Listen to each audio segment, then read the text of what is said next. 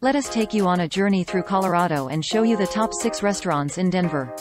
We will show you the oldest restaurant and the best burger joint, the funnest restaurant to take your family. Best Italian restaurant, a diner that is open 24/7 food, and never gets old. Or if you want to check out an upscale restaurant, stay watching till the end. But, before we do this, we are going to reveal the history behind Denver, Colorado. It started when the Native Americans inhabited the Rocky Mountains 13,000 years ago. There are artifacts at the Lindenmeier site, the year dating approximately 9200 BCE 1000 BCE. On the eastern edge of the Rocky Mountains was a migration route for the early people. In Spanish, Colorado means ruddy, which is the color of the red sandstones. The territory of Colorado was established and organized in 1861 on February 28. U.S. President Ulysses S. Grant signed Proclamation 230 on August 1, 1876.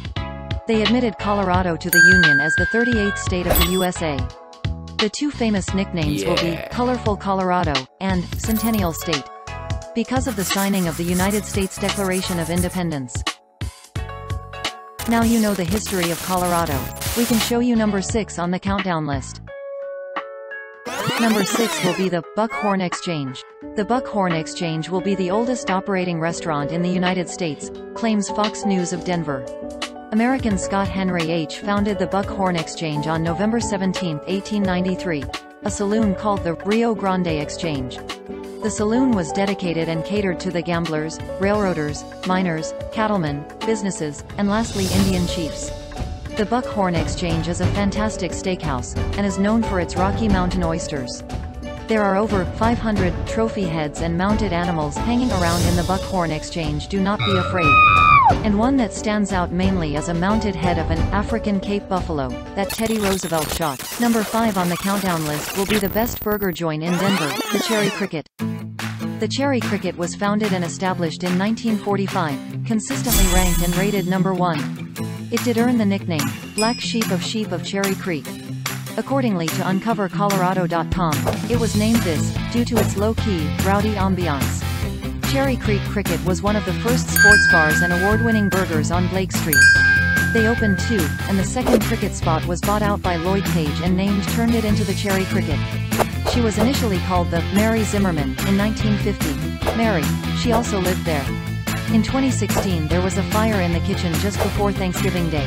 It was built back up and still thriving strong. The Cherry Cricket featured in travel channels, such as Man vs. Food, and The Food Channel. Cherry Cricket cooks a wide range of burgers, even bison. The Governor, John Hickenlooper, formally opened Wine Coop. This is Colorado's first brew. On the countdown will be Casa Bonitas. Parents say this is the funnest restaurant to take your family to Denver. Casa Bonita is Spanish for pretty house. There is a chain of them. They are Mexican-themed entertainment. Casa Bonita originated in Oklahoma City. This is the last one standing in Lakewood, Colorado. They are known for their sopapilla and waterfall with cliff divers and authentic Mexican food. Casa Bonita has a small puppet theater, a haunted tunnel called Black Bart's Cave. There are no more cliff divers, and you can only take tours now as of 2020. COVID-19 creating the pandemic, State Colorado forced all restaurants to close in March. Number 3 on the countdown is Gaetano's Excelente Cucina and Cocktails. Gaetano's is the best Italian restaurant. Gaetano's was opened in 1947 by the Smaldens, Eugene, Clyde, and Clarence Smaldon. The mob family, Ralph and Mamie Smaldon, owned the 36th Avenue Cafe located on Tejon, the son's parents. This restaurant is over 60 years old with lots of untold history. Clyde renamed it Gaetano's and moved it to 38th and Tejon. In the 40s and 50s, there was a significant migration of Italians to North Denver, and the Smaldens were a big help for other families in the neighborhood, not letting them going hungry. In 2005 Gaetano's was purchased by Wine Coop and Breckenridge's Restaurant Group. Update and preserve the authenticity of the famous story behind this building. Number 2 on the countdown will be the Breakfast King. This restaurant is open 24/7. In Westward, the Breakfast King has record announced as the 59th best breakfast in America. And number 507 on TripAdvisor. They recommend that you stop at when you arrive at your destination. It has grown fast and growing to be more and more popular the more others eat there.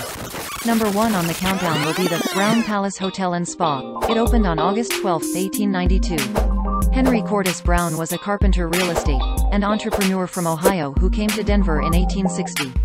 He traveled from Nebraska, California, Peru, St. Louis.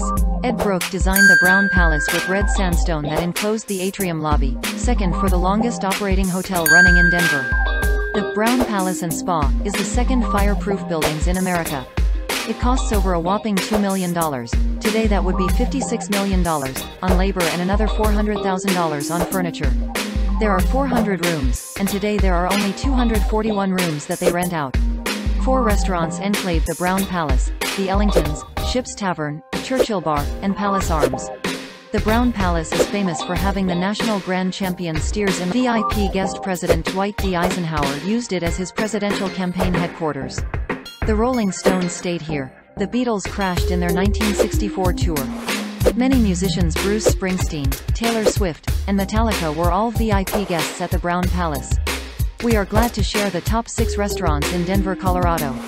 Our next video will be the top 6 places to have fun in Denver, Colorado. Be sure to hit the subscribe button to receive these videos each week.